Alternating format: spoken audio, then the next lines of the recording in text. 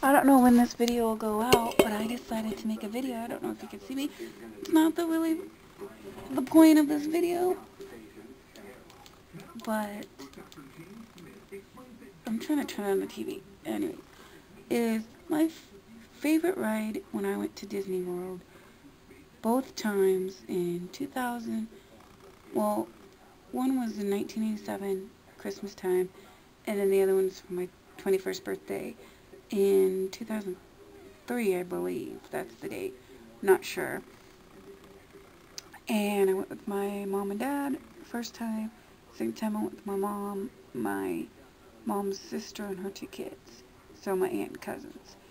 And my favorite ride at Disney World was, I have 2 favorites. Well, no, I have 3 favorites. My first favorite is Tower of Terror, for sure, even though that scares the living crap out of me, but it's fun. Splashing Mountain is number 2, just because it's about Ray Rabbit, and he gets in your, that song at the end gets in your head, and then you get wet, and they take your picture. I just like rides that take your picture. I think is really cool. And then my third favorite would have to be the Haunted Mansion, because I love being scared. And my favorite part is at the end of the ride, when you are looking through the mirror, it looks like a ghost is sitting with you, but it really isn't. And I do have videos from my Disney trips on my YouTube channel, so just check them out and you can see them. There's pictures, there's videos, there's everything that I got to do. My favorite thing to eat at was Hollywood Cafe, you know, the Hollywood Planet, I think it was called. That was pretty cool. And I like seeing the, at Epcot, seeing the fireworks. The fireworks was pretty cool. The 2 times that I got to see them. And the show that they had, different every time that I saw them. And I loved seeing the parades. If I could have, if my family would have stopped and just watched the parades till they were over, that would have been cool. Especially at Animal Kingdom when my camera died, that sucked. Because I wanted to get more footage of that. But I had a great time in Disney World. I did do Universal, and the Nickelodeon thing was my favorite thing at Universal the first time around, but the second time it's because they didn't do the whole slime thing, the Double Dare slime thing. And my favorite ride at Universal was, unless it was at MGM, I'm not sure, which is now called Hollywood Studios, is, oh yeah, meeting Mickey was pretty cool both times. And it was the earthquake, you know, the tornado one, the earthquake doing the back lot, that was pretty cool. Now that kind of sucks that it's gone. But if you got to go to Disney World, let me know in the comments down below. Tell me what your favorite rides were. Ask me anything you want to ask me. Whatever question you ask me, I will make a video based on that question. I will answer that question in a video, and you will get a shout out, and I will be talking about more of my fun adventure times in Disney World. I kind of want to do kind of like what Willow does on his channel, where he talks about his favorite rides, his favorite things to eat at, his favorite things to do, stuff like that. And I can't base it on Disneyland because I've never been, but I could base it on Six Flags since I've been there, St. Louis Six Flags, or the Kansas City Worlds of Fun, because my favorite thing to do at Worlds of Fun is to ride the rapids, because you get wet on there, and the log, because you get wet on there and they take a picture, and it's just a lot of fun. Those are the 2 of my favorite rides that I love riding on. And Worlds of Fun has changed dramatically. I can go on and on about that. And my mom asked me at Six Flags, which was funny, do you want to ride the train? I was thinking, oh, sure, a regular train, blah, blah, blah. No, it was a fucking roller coaster. And it scared the shit out of me. But I loved seeing the show, which I wish I got a footage of, because they said no pictures, but they didn't say anything about footage. And I wish I got a little bit of the footage. But it would have been cool to... I don't know why you couldn't do pictures, but yeah, you could videotape. I don't know. But I love going to theme parks. And I went to Silver Dollar City too, but I don't remember much about that because we didn't go on too many rides. I was with my mom and stuff. Went to a lot of shows. But I love, to be honest, I don't really care about the theme, riding the rides at the theme parks. I really care about going to shows at the theme parks and seeing Broadway shows and stuff like that, and musicals, because I think those are fun, and parades. Parades are always my favorite. Anyways, I'm gonna get going. I will talk to you guys later. Later, haters. And we're dog sitting for spring break. So, Sir Willow, which is this guy right here, he made a video called 9 Ways to Not Be Clueless at a Theme Park Guest. He would talk about things like know where you're going, know where stuff is, read a map, how to get tickets, make sure you have plenty of water. Well, here's some suggestions too, because this happened to me when I was at the theme park. Make sure, if you can see me or not, because that's not the point of this video. I said, I know a few good ones. Make sure you have a camera and batteries, because there might...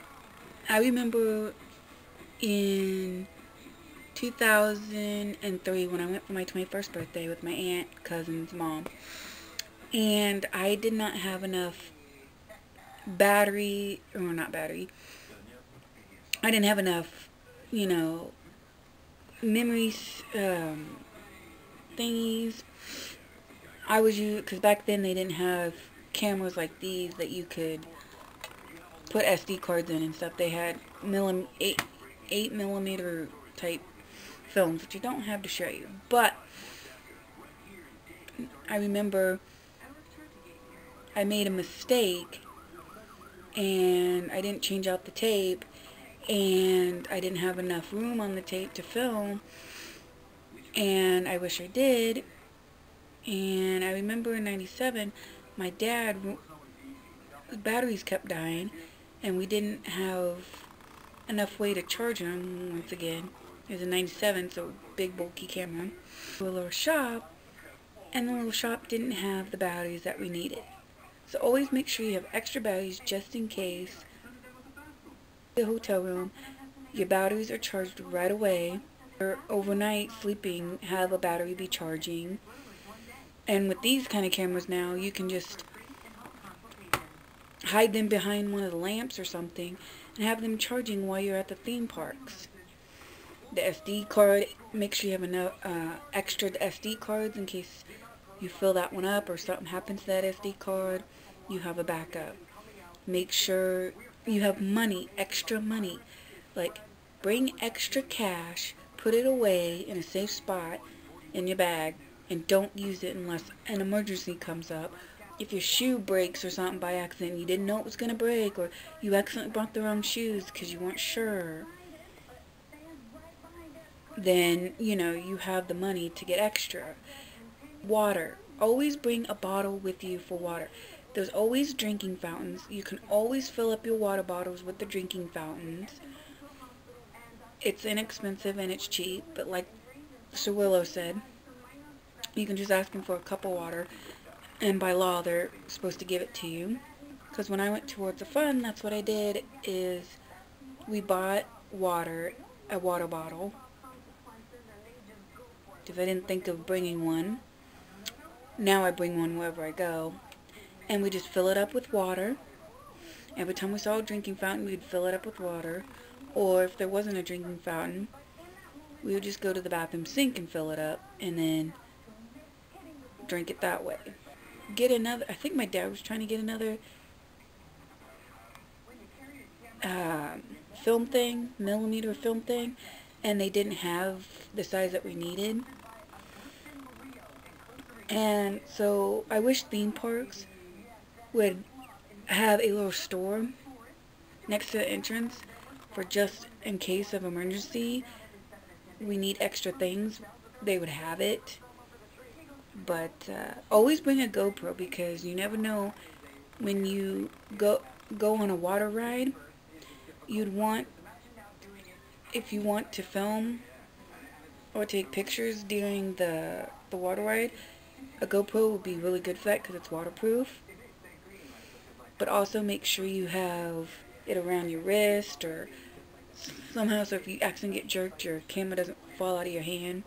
You should do the same thing with these. If you use these cameras, just so no one can steal them or whatever, or if you accidentally drop them, just put it on your hand like this, and then you can just, and then if you accidentally drop it or someone hits you and it knocks out, you don't drop it.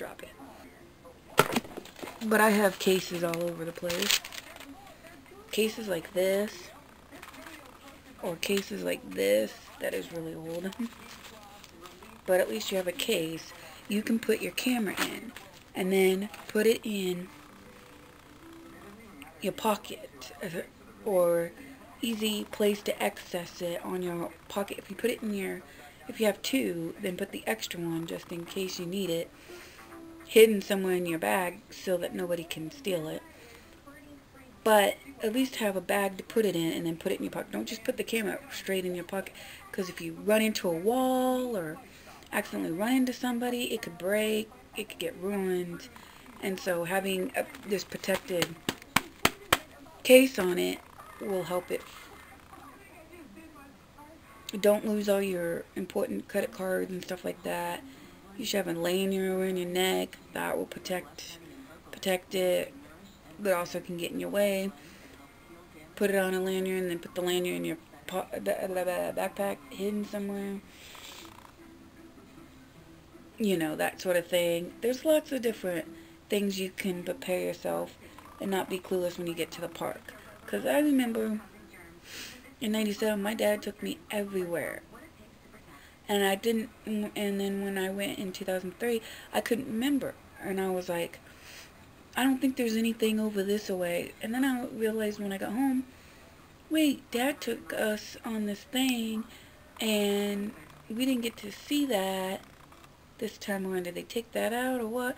I said, I bet you it's in that one area that I said that there's probably nothing beyond there. A little bag with one pair of extra clothes just in case. Little snacks and things. She would have our bottles in there, camera stuff, money, everything, just in that little bag. And plus, if we got souvenirs, we always did souvenirs towards the end before we left. That way we didn't have to carry souvenirs all the time. So anyways, those, I just wanted to extend his 9 to some of the ones that I know of. And we're gonna look in, I'm gonna look in the comments right now. It's a good one. Test any shoes before you wear them to the parks. I wore nice sandals to the park. They were comfortable walking in the store, but running through Disney to get something, test out or your so basically test out your shoes. Do a video about how not to be clueless about Harry Potter. Why would we need that? If you're not a fan of Harry Potter, then why the hell would you go to Universal? I think it's funny how people at Disney World, and they go, how do I get to Disney World? Idiot, you're in Disney World. My other one I like is when they go, so how do I get to Harry Potter Land? That's in Universal. I'm gonna get going. I will talk to you guys later. Later.